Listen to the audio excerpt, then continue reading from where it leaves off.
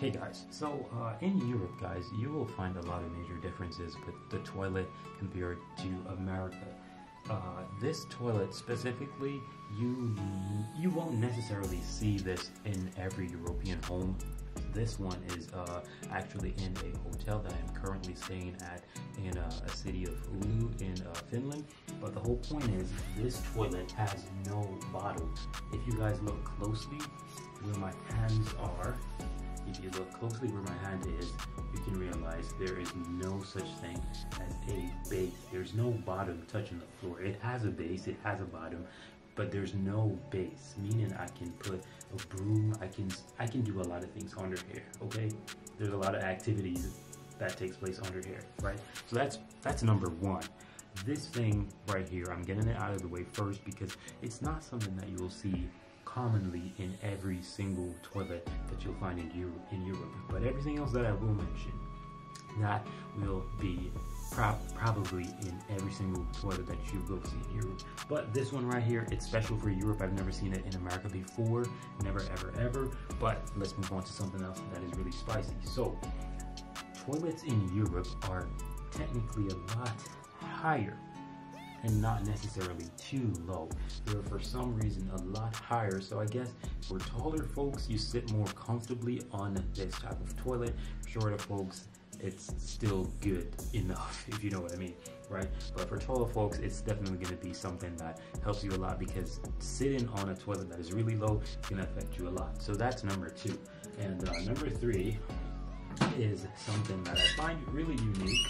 It's probably not with all European toilets, but I think for majority of the American toilets that I've witnessed or seen, they don't necessarily have a shape like this right here, where it's a shape that fits in with a seat right here, because majority of the time when a male, let's say, comes to the bathroom and he lifts this, he can actually lift both of these at the same time because they actually flush together. So it's, if he lifts this, that would be so specific, if you know what I mean, right? So it's actually easier to lift it and operate it like this.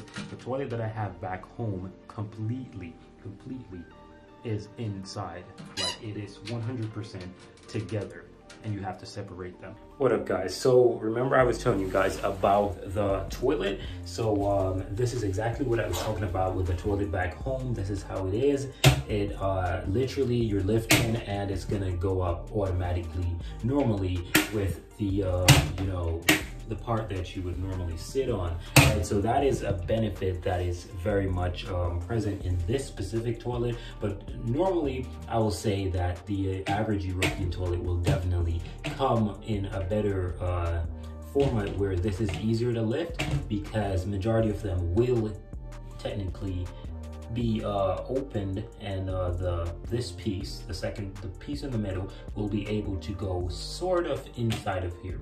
My toilet at home goes fully inside. You can see 100% it's inside, so it is very much more ergonomical, easier for the you know, male female to not have any technical difficulties, you know what I mean? I've heard about a lot of those issues, so yeah, I just demonstrated that. And also I was mentioning to you guys that the toilet in the hotel where I was staying at, the bottom of the toilet was not on the floor. As you guys can totally see, this bottom is on the floor. So that is what I was showing you guys, and that's not something that is typically very common, but most of them are going to have the bottom on the floor, but majority of them, not majority of them, but some of them don't have it. And also for the buttons, I was showing you guys that they have the two buttons. This is a typical thing in Europe. They likely will come with a button, and if they don't have two different buttons, they'll just have one big button over here, like you can see with mine's at home. But like I said, this is how the typical European toilet looks. So yeah.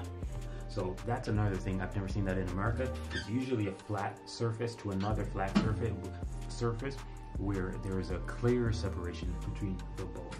And number two, sorry, I think that's probably number three just now. So number four is definitely going to be inside of the toilet. Unfortunately, I can't touch my camera, but inside of the toilet is somehow smaller.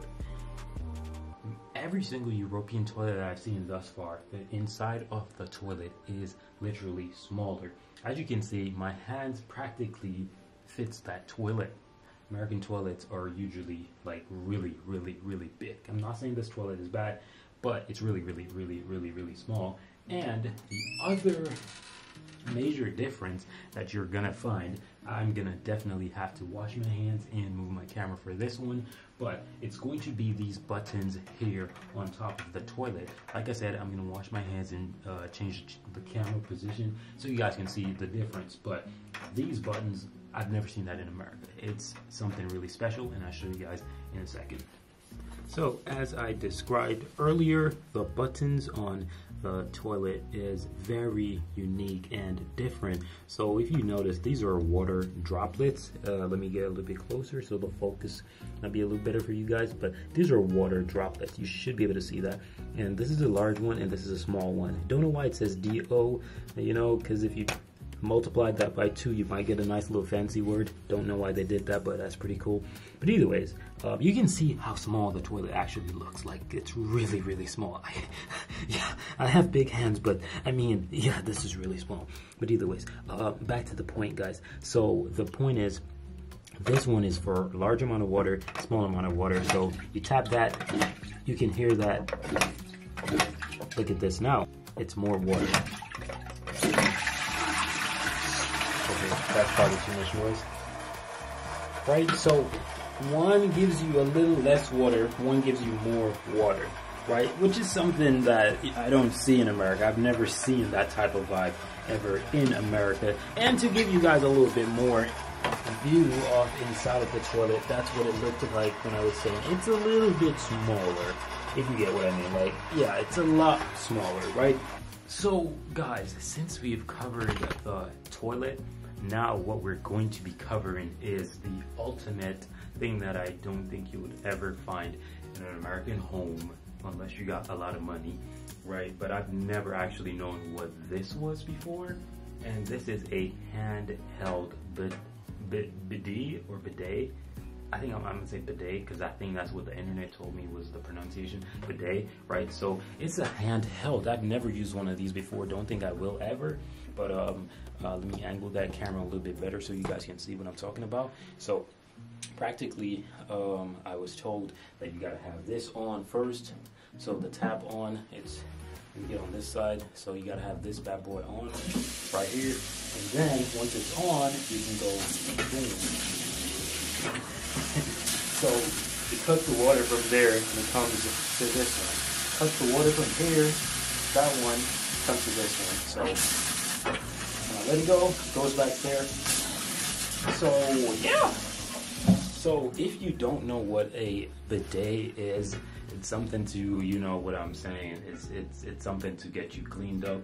But there are other types. There are other types like toilet versions of these. So in Europe you'll find that in very common, right? But in America this is something that is rare. I'm sorry, it's rare. If you see it, good for you, but if you don't see it, don't worry, don't feel left out. It's just not an American thing. But I've never used one of those before, and I don't think I'll actually use one of those anytime soon. But I guess that's gonna wrap this video up, guys, with the differences between an American toilet and a European toilet. Like I said before, there were some very drastic differences. These differences are differences that you will see every time. Like, this is not a difference where it's like, okay, Finland has it, but Germany doesn't have it. Every European country will and should have these things, right? So these were the differences. Let me know if I missed anything. Let me know if you guys agree or disagree. I'd really appreciate that. So describe all those feedbacks in the comment section. And thank you guys for watching. If you have any suggestions, videos that you want to see compared to America, Europe compared to America, Finland compared to America, go ahead and leave those in the comment section. And I'll try to get back to those as soon as possible. Thank you guys for watching. We're out of here. Peace.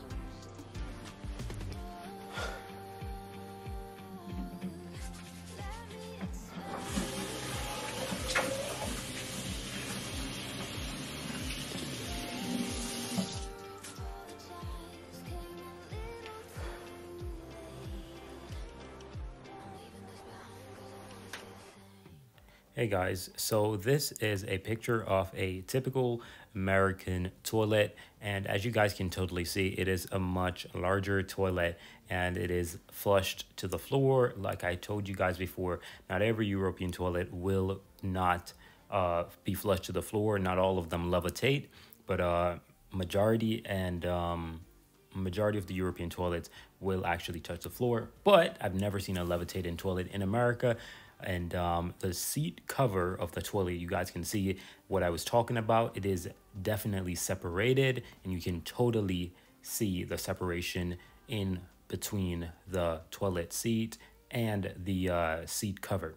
So also what is different is that the toilet is generally more of a larger type of toilet, and you can totally see that in the picture. But either ways, guys, that's going to be the end of the video. Thank you for watching, and leave comments in the comment section and talk to me about what you think are some differences between European toilets and American toilets that I may have missed. Thank you for watching. Please like and subscribe. Peace.